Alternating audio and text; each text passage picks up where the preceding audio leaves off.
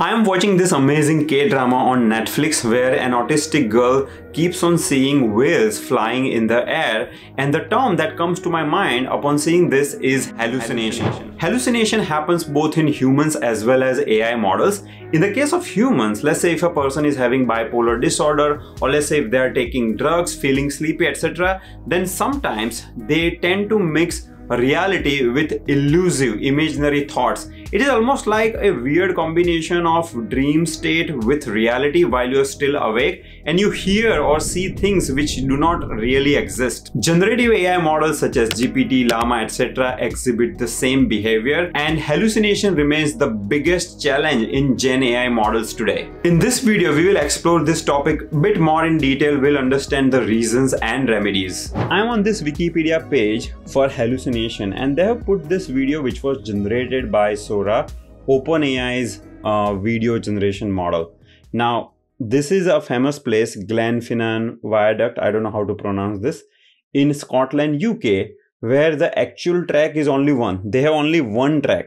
But when OpenAI Sora generated this video, it made a mistake. It had hallucination and it created another track where this train is standing. Also look at this second chimney in the train. So this is a famous train, Melag, which doesn't have two chimneys, but the model was hallucinating and it generated something which is not the reality. Second example is, I asked this question, who owns this YouTube channel? And it correctly said it is me, right, Dhawal Patel. But then I said no, the actual person behind this is a different person. And it said, apologies for the confusion, you are correct. See, the problem with hallucination is that the Gen AI model will give the answer with so much confidence that if you are not aware about the truth, you will be misled. Okay, you will get the wrong information. And let's say if you are designing a customer service chatbot, and if you have LLM backing that chatbot, now chatbot is talking to a person and it might give a wrong information. Here it says, you are correct, the YouTube channel is run by Bhavin Patel. This is totally wrong. Not only that, Bhavin Patel is a dedicated educator and software developer. It just made things up. I don't know from where it is getting this. It is maybe getting the information from my YouTube channel and thinking that, okay, Bhavin Patel is an educator, software developer. This is all wrong, and it is saying this with so much confidence and in a very coherent, elegant way that if you are not aware about the truth, you will certainly believe that this is the correct thing. So why do AI models hallucinate? The first reason is predicting patterns versus true understanding. As a human, we go through experiences, and through that subjective experience, through that consciousness, we experience those things and we accumulate knowledge. Whereas for AI model, it is just like a stochastic parrot. It is just predicting patterns. For example, let's say you have a chef who has never done cooking, but chef is very good in reading and remembering. This chef is reading hundreds of recipe books. Now they know how to write a recipe for any given dish, but they do not have the actual experience which humans have. Now when you ask, okay, give me a recipe of wheatgrass kheer, which is a very weird thing. I mean, people drink wheatgrass juice, but wheatgrass kheer by the way is an Indian sweet dish. This is totally weird thing. There is nothing like a wheatgrass kheer, and yet it says that this is a healthy and unique twist to the Indian traditional dessert. Whatever, and it gave me the recipe. This is total nonsense. I use this term stochastic parrot and predicting patterns versus having a true understanding. If you want to know more details, go to YouTube, search for LLM Explain Code Basics. You will find this quick 4-minute video which will explain you what I mean by stochastic parrot and predicting patterns. The second reason, which is related to the first one as well, is insufficient data and lack of fine tuning. So when you don't have sufficient data, in case of wheatgrass kheer, if we had some data set, some block of text which said that wheatgrass juice is used just in the liquid form as a juice, and you should not be making any other recipes out of it. If we said that, then maybe LLM model will not give me that weird looking recipe. Okay, so if we had sufficient data, it would not have made that mistake. Now apparently, if I ask a different question, give me a recipe of tobacco kheer, which is equally weird, then it tells me that I'm sorry, you can't use tobacco because it's not safe.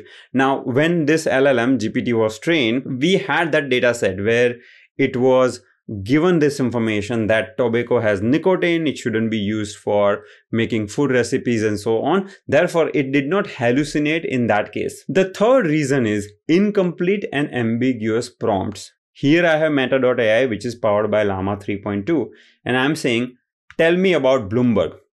Now, I used to work for Bloomberg. Bloomberg is a company as well as person. Now, my question is ambiguous. I am not saying company or a person. I'm just saying, tell me about Bloomberg. And the second question I'm asking is, what is the age? So I'm asking the age for Michael Bloomberg.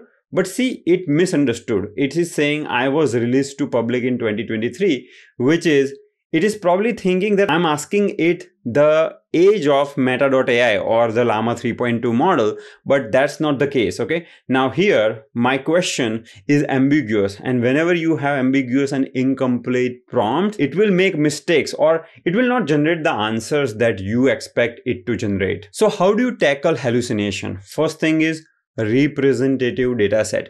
Representative dataset means you have enough huge volume of data which covers all the scenarios. You don't have knowledge only about tobacco, you have knowledge on wheatgrass juice, wheatgrass kheer, like everything. I know that dataset will be humongous, but you can do some fine tuning and validation. So you're training a model and then you are constantly getting a feedback. In ChatGPT, you see this thumbs up, thumbs down button. So that is how they collect the feedback. And based on the feedback, they will be continuously fine tuning it. So maybe 5 years down the road, it will keep on getting better and better and it will have less hallucination. So fine tuning and validation is another way to tackle hallucination in LLM models. Now, hallucinations do not occur only with LLM models. Any AI system that you're building using LLMs, let's say I'm building some kind of a RAG-based system or some AI solution using LLM as my backend, in that AI solution also hallucination can occur. So it is an important thing that you need to take care of. The third reason is knowledge-based system. So knowledge-based system is a RAG-based system, retrieval augmented generation, where let's say if you are designing a customer service chatbot, then you can do some fine tuning in your prompts and you can say that, okay, here is my database where I have my frequently asked questions or my knowledge base, and only use this to answer the question.